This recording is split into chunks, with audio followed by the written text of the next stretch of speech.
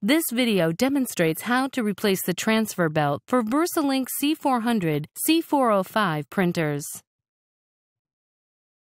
To begin, open the right side door.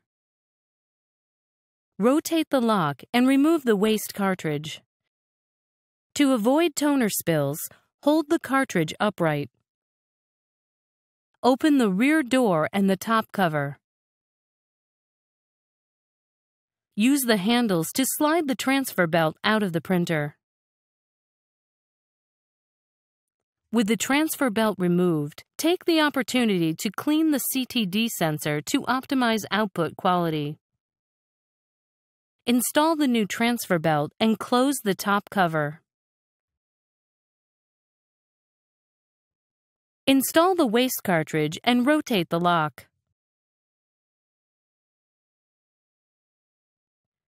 Close the right side door.